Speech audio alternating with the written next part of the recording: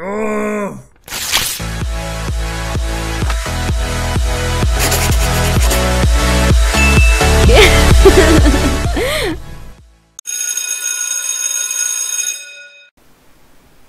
Sit and set. The verb sit means to be in a seated, upright position or to be in a place. Sit seldom takes an object, and an object really means that the verb sit is not done to anything. The base form is sit, the present participle is sitting, the past tense is sat, and the past participle is have sat or has sat, depending on the subject of the sentence, if it's singular or plural. The verb set means to put something in a place. Set generally takes an object. The base form of set is set, the present participle is setting, past tense is set, the past participle is have set. So set is an irregular verb, meaning that it doesn't change form in any of the tenses. Set, set, set. The verb set has other meanings than the ones given here. For example,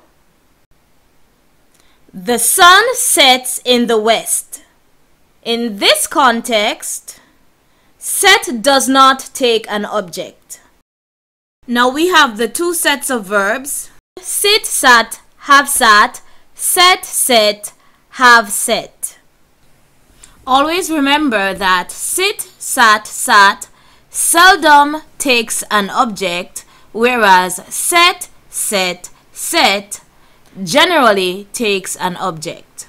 For example, let's look at sit in a sentence. May I sit here? Sit has no object. The verb sit is not done to anything. The action is not received by anything. Let's look at set in a sentence. May I set the wardrobe here? Wardrobe is the object of may set. It's the thing that receives the action. How about sat, the past tense of sit? Let's look at sat in a sentence. The gifts sat under the Christmas tree where Yondine had left them. This sentence has no object. Sat is not done to anything. Let's look at the past tense of set, which is still set. Remember, the form doesn't change. Last night, Dad set the table for dinner. Table is the object of set. What was set last night? The table was set. It's the thing that received the action. Let's look at the past tense of sit, which is have sat. The house has sat empty for years. This sentence does not have an object. It has no object. The verb is not done to anything. How about have set, the past participle of set? Zia has set the client's hair into a desirable style. Here is the object of has set. It receives the action of the verb has set. Remember, sit, sat, sat doesn't have an object, but set, set, set does. Let's practice. Complete the following sentences by using the correct form of sit or set. Mary has blank around the campfire a long time. What's the appropriate answer? Let's go. Time's up. The answer is sat. Mary has sat around the campfire a long time. Please blank the stereo near the door. What's the appropriate answer for this one? Makes me wonder how I keep from going under. Let's go. Time's up. The answer is set. Please set the stereo near the door.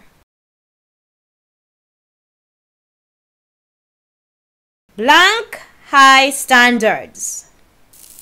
What's the answer for this? Time's up. The answer is set high standards.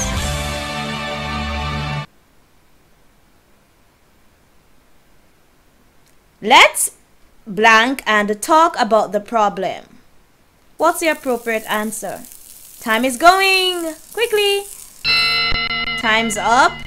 The answer is sit. Let's sit and talk about the problem.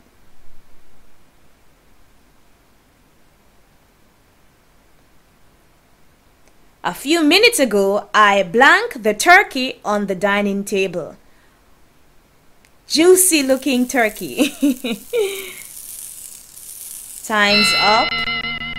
The answer is set. A few minutes ago, I set the turkey on the dining table. Yesterday, I blanked in the dentist's chair for over an hour. What's the appropriate answer? Time is going. The answer is sat. Yesterday, I sat in the dentist's chair for over an hour. The answer is sat. Let's blank the watermelon on the buffet. What's the appropriate answer? Sit or set? What's the answer? The answer is set. Let's set the watermelon on the buffet. If we had blank in the cafe any longer, we would have missed our bus. Time's going. Time's up. What's the answer? The answer is sat. If we had sat in the cafe any longer, we would have missed our bus. Another one.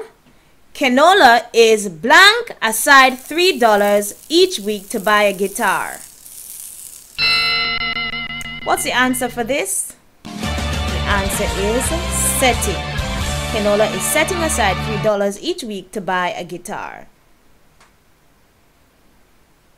This is the last one. You probably shouldn't on a public toilet.